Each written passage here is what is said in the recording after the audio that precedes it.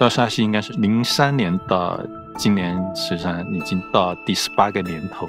来沙溪其实就是因为我在瑞士读书结束了，正好呢这个项目瑞士方争取了大量的国际性的慈善资金，复兴了这个地方，它有它的历史和根基，他们非常想找一个中国人能够在这儿长期的驻扎，来跟进和实施这个项目。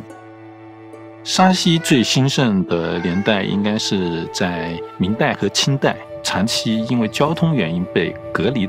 沙溪作为茶马古道上唯一幸存的古集市，你能看到当年马班停留所需要的市场、店铺、戏台、寺庙、马店，从遗产保护开始到后面的建筑设计、环境设计，我都有可能去参与。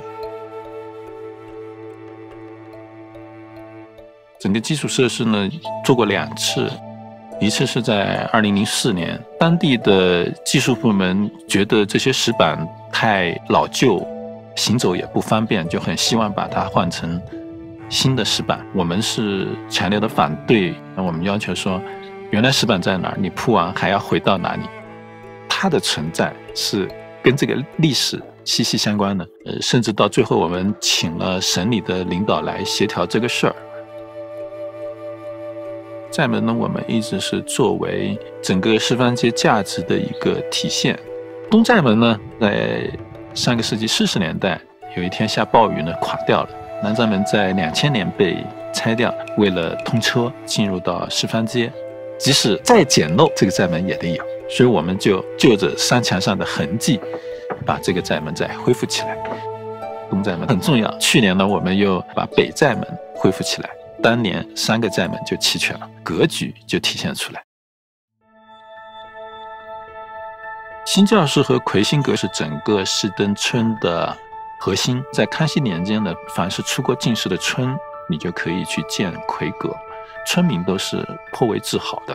它附带了一个戏台，正好对着新教室，这个戏是演给神看的。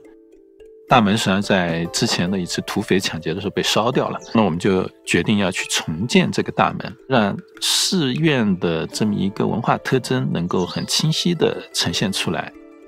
开始有游客慕名而来，外来的这种经营者，那最早的这一代呢，就喜爱沙溪这个地方才会留下来的，能够真正融入到本地的社区。10年，其实在新教室的佛像恢复结束之后，那我觉得可以做的事情基本上已经做得差不多了，也是想可能换一个地方。但是呢，因为12年呢，这个大荔高速通车了，有大量的外来者开始在沙溪租院子，然后沙溪的本地人向外搬迁。这个其实并不是我们做这个项目的一个初衷。这个时候呢，我就开始思考，大家讨论最多的一个话题就是沙溪会不会变成第2个丽江？商业化的过程呢，可能会更快的摧毁沙溪。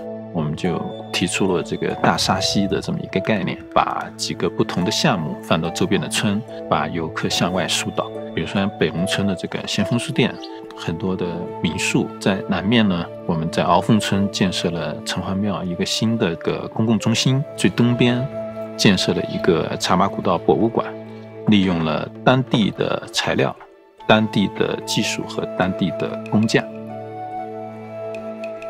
就乡村建设不是简单的去完成一个建筑的作品，很多时候我会觉得我们国家很多研究人员都只是坐在办公室里面在思考乡村的问题。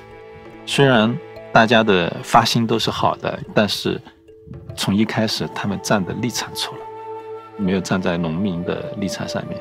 其实我判断自己是否应该留在沙溪就一个标准，我在这是浪费时间，还是可以真正做点事情。